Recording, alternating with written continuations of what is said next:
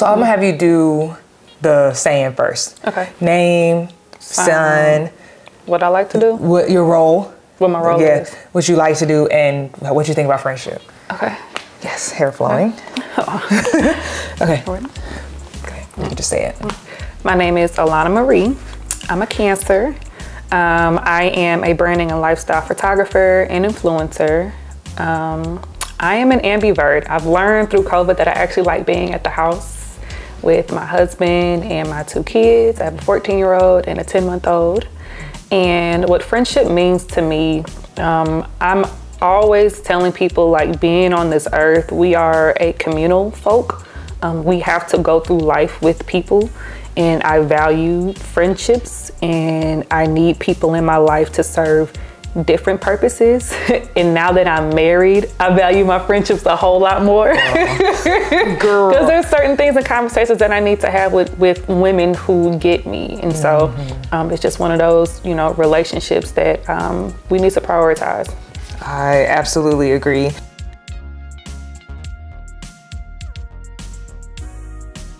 And so you and I feel like we've been connected for a long time, but it was mainly from social, right? Like we just met for the first time this year once I moved to Dallas. But I was so excited to see you. I didn't know I was gonna go to that event. So when I went and I saw you, I was like, oh my God, I was meant to be here. Cause I wanted to meet you. I knew you lived here. And so I don't know how we started talking about the fact that you had a friendship breakup, but I was like, will you participate? You just reached out to me and I'm like, this is hella random, but yes, I do. Oh yeah, but you know why? Because I had to shoot in Dallas. So I'm like, I gotta, so I was like, let me just ask her. Yeah.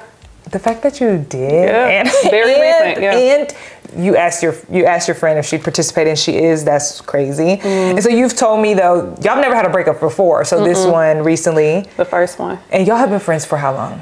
Since 2007. So at the time of our breakup, we were friends for 15 years. Wow. Yeah. Okay, so what are some of the things that kind of led up to you sending the message for the dissolution, which is what you call it, which I think is brilliant. Yeah, right? So I had just moved to Dallas in May of 2020. She had been in Dallas a year before me. I was super excited to be here. The house that I moved into was literally an exit from hers. But I noticed, like, once I did move here and we started like reconnecting and being around each other, like my friend is changing. She's evolving, she's changing. And also at the same time, her and her husband at the time were divorcing, which I tried to, like, in my mind, like, that has nothing to do with me. Like, this is a separate relationship, but of course that is going to impact the other relationships around you. And things were just different. Like, my friend is changing, her viewpoints are changing, and it felt like a difference in value and alignment. And so over time, I noticed that our friendship started to become more about the kids. That is my daughter's godmother. And she had a 2-year-old at the time, and it was more like, hey, can you do my daughter's hair? Hey, can you take him to daycare? Because I'm always gonna be like, regardless of what's going on, the kids are the kids. And I felt like that's just kind of what it became. So I'm noticing a shift, but like nothing had necessarily happened. And I felt like it's like, I'm trying. Okay. I noticed, like, I'm trying, but it's weird because also while they're going through a divorce, he's also my friend. And so when you're close with these couples, it's a ripple effect on the couples that are around you. Right. And so my husband is like, I don't want nothing to do with none of that. Like, let me know if we need to keep the baby, that's fine. So leading into the actual breakup, I noticed, like, she was becoming more distant. Like, the communication that was there was more me reaching out. She was very, like, short. Not disrespectful or anything like that, but you can just kind of tell when like the vibes is off. Right. Let me ask you, was it over, like, what period of time was it over? Because sometimes it's like, okay, is it just this moment, or you noticed over a period of time? Over a period of time. So I moved in 2020, May of 2020. Her and her husband had initiated their divorce in July of 2020. And so we didn't dissolve our relationship until August of 2021. So this is over the course of a year. Gotcha. But as far as like feeling, like something was off, I would say like spring of 2021 until the day of the actual dissolution. Okay. So I hadn't seen her in person since June of 2021. And then we dissolved in August. So I hadn't seen her in 2 months. Okay. Which was very rare. Again, I'm down the street. Right. And like, we didn't really hang out. We communicated here and there, but I just noticed like the vibes were getting off. What were the feelings or the thoughts leading up to the text? Because did you think that you were going to do that? Did you have questions about it? So we had like heart to hearts before, but it wasn't like an argument. So even in the midst of like her going through the divorce and just some of like the ways that she was behaving, or in my perception of how she was behaving, I know I had reached out to her. I was like, hey, like, I'm having a hard time supporting you in this way. Like, I just want to let you know what's going on with me, because like I'm genuinely concerned, right? And she's just like, you know, I don't really need your support in this way. So we've had like hard time, but it wasn't a debate and argument. It was me clearing my head, her clearing her head, and I'm like, okay, so this is something that a boundary that I need to set forth, but like, again, this is still my friend. So my husband is like, I don't want to, like, again, I don't want nothing to do with none of that. And so leading into the actual dissolution, me and my daughter were out to lunch, and my film that I was working on, I was on that Instagram's page. When I was on that Instagram page, I had noticed that her stories popped up first. So I'm like, like, because I noticed on my personal page, I wasn't seeing any stories. So I'm like, I don't even know what's going on. I don't know what she's doing. So I flipped back to my personal page, and I noticed like, okay, I don't have, like, there's nothing going on. So I'm thinking to myself, like, this girl didn't block me. Like, we hadn't had a conversation. Like, I hadn't seen her since June. So I had texted her, and I was like, hey, I noticed like I'm blocked from your IG. Like, is everything okay? She was like, yeah, I just, learning I have to make certain decisions. Like, I'm having to like move different. I just had to make some hard decisions. So I'm like, okay. And I'm like, do we need to have a conversation? And she was like, I don't know, like, do we? And I'm just like, I feel away. Because like we have conversations, like, but again, in my mind, nothing has happened for that. So I'm like, cool. And so she was like, well, I'll tell you what, like, give it some time. She was like, I'm gonna go to therapy. I'm gonna talk to my therapist, like, and I'll reconnect and we can have a conversation. So a week passes and I don't hear from her. And so at that 7th day, I was like, you know what? I'm gonna just make the decision, because like I'm feeling it, and up until that point, I felt like I was forcing it. Like, in my mind, I keep saying like, that's my friend. Like I know they're going through this, but like, that's my friend. Like, I know I don't necessarily agree with this, but like, that's my friend.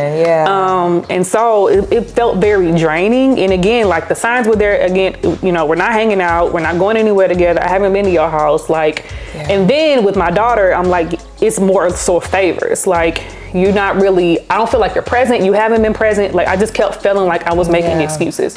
And so I text her and was like, hey, I know you said you needed some time, but I feel like I need to go ahead and say this. I think it is best if me and you go ahead and dissolve our friendship. Like, I respect you. I'm wishing for the best for you in the work that you're doing. She was practicing being a doula. And I'm like, I admire the work you're doing for Black women and maternal health. Like, I wish the best for you, but as far as us, I think we just need to go ahead and end it. And so she hearts the message. So I'm like, okay, like, I never done that before. And so I was going back and forth, like, do I text her? Do I call her? I was like, no, I'm the type of person, like, I need to get all my thoughts. I gotta write it out. I need to write it out. And then I read it a few times, and then I pressed send. So she hearts the message. And so I remember, like, after that message, she sends me like a voice note and was like, hey, I'm on a date right now. He wants to know, where can he find your husband's tequila? So my husband is a co-owner of a tequila brand. And I'm thinking to myself, did this heifer just inquire about this in the same conversation that we're having this dissolution? So I went over the top. Like, I was pissed. And so it was that. And then it was, okay, I respect your decision. I still want to have a relationship with my goddaughter. And I was like, absolutely not.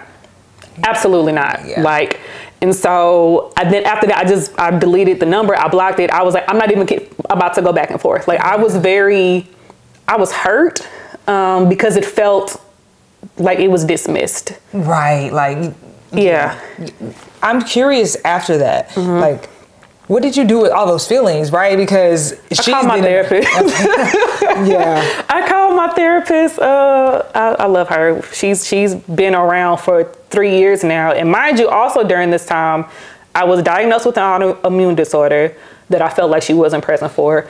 We were diagnosed with infertility that I felt like she wasn't present for. And so, like, I'm already navigating those spaces where I feel like you're supposed to be here. And like, this is very like petty to me. I was very, very angry. And so even my husband was like, you have a right to be angry. But with Addie, my daughter, he was like, I felt like that was a lot. And so I just looked at him and he was like, I'm gonna just leave it alone. But I was upset because in my mind, I'm like, how can separate them, yeah, right? how can I allow this relationship and we're not in a good space? And so I processed with that, and then I just didn't we didn't talk with each other for a year. How was that year for you when it came to other friendships? Like, it was hard because everybody knew us as together. So we went to the same college. We were roommates.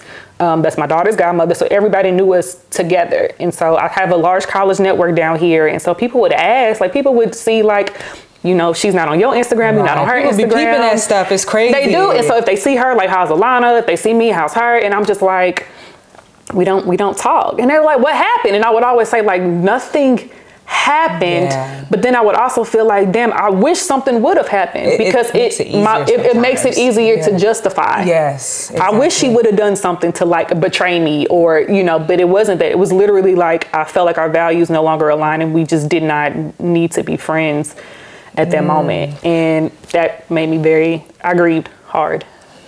I feel like that's such a great way to move into the fact that you all got back together, because, you know, in the fact that you all, you know, you've told me, like, you all at a wedding, and then, you know, you all ended up having a conversation. Do your values align now?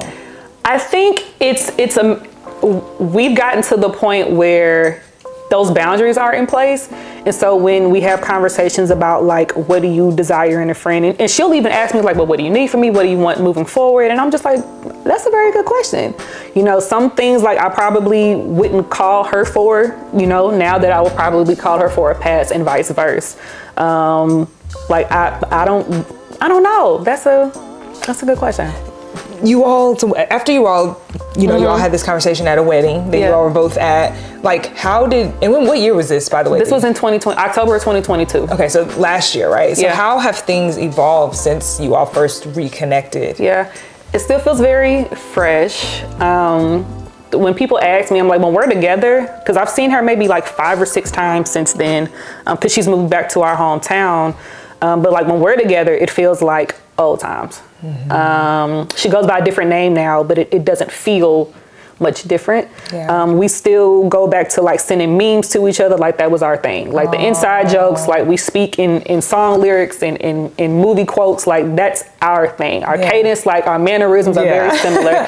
So that still feels the same. And so I'm still taking it slow. It's minimal expectations. Like, I don't have a lot of expectations. It's kind of like the dating scene where you're running to see where this goes. Like, people like, do you want to get married? I'm like, I'm having fun. Like, that's what y'all are doing. Yeah, I'm learning this new person. Yeah, I feel like that's really beautiful. Like, I'm curious how that is for you. You know, like, is there ever this desire? Do you ever want more from her because of how your relationship used to be? And is there a void where your friendship once was? To be honest, I feel like so much happened in the time that we weren't communicating, from, you know, me going through my IVF transfer and getting pregnant and having my baby, and like, other people kind of filled that gap. So in the time that we were no longer friends, like, one of my closest cousins moved here, who also went through IVF. So, like, it was like God knew that void was coming, and he immediately, like, he don't miss a moment. He don't miss, like, we stopped being friends in August. My cousin moved here in July. So he, like, had stuff in order to, like, help mend that. Now, granted, I have close relationships, but there will never be another. Right. And I'm okay with, like, I don't want to replace that. Right. But it will never be another. And I think so much has happened that it's gotten to the point where those 15 years, how it was very, very beautiful. And if that's just what it was, the fact that we were able to I even say to the point that we reconciled. And if at that moment we decided, I'm glad we reconciled, but this is it for me, I'd also be okay. That's so beautiful. I don't want that. I know, but I would be okay. I would be okay. Oh, yeah. It makes me tear up, because I feel like it's just so important for Black women to see you and how you feel about it. And because you don't sound like you're just saying this. You sound like this is a real thing that you really believe and feel. And I had to purge. I had to purge it. I had to grieve it. I cried a lot. I talked to my daughter about navigating. Like, she's about to be a freshman in high school, and so I'm different in high school. I'm being mindful of, like, how am I operating in this space, and how my daughter is watching me, and how she's navigating female friendships. And this is also the godmother to her, and so she's witnessing. And so I had my feelings. I had my words with my therapist and in my journal. But it's also shown me like I'm conflict averse. I hate conflict.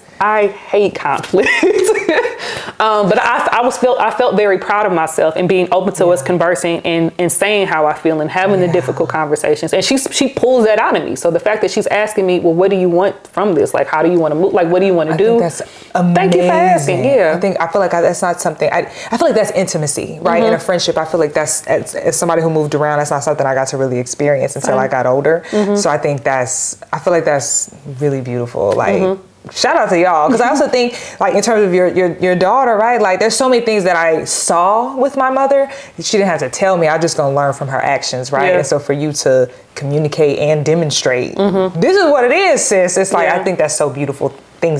Those are things we carry, I feel like. Is there anything you want to share? Like, I'm so grateful that you shared your story with us. Is there anything you want to share with Black women about breakups?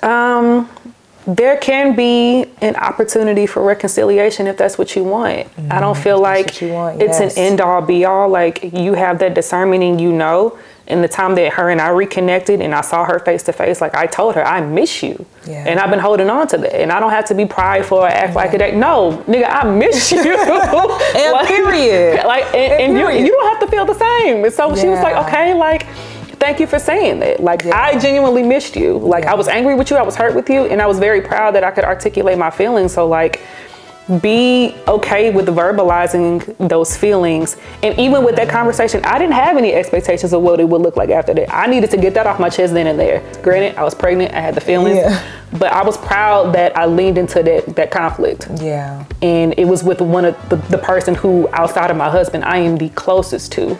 That means for me, like, I feel like I can do that with anybody now because I've gotten that part out of the way. Like, when it's a safe place for you to do it, it's easy to do it. Because I know for me, the friends I broke up with, I realized they were not my safe place. And maybe at one point, but for a decade at least, they were not my safe place. So it was very difficult to have those conversations.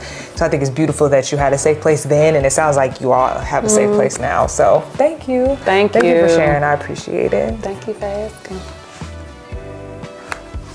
All right, good.